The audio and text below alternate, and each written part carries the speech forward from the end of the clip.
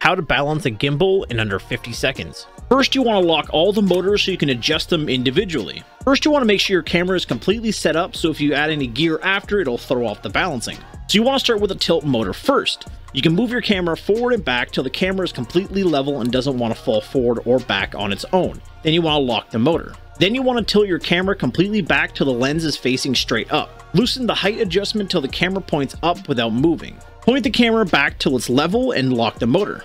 Next, unlock the roll motor, slide your camera left and right till it no longer wants to roll on its own and lock the motor. The last step is the pan motor. Unlock and slide the assembly forward and back till you can rotate the gimbal left and right and it doesn't want to spin, and lock it in. Now you have a completely balanced gimbal and ready for filming. Thanks for watching.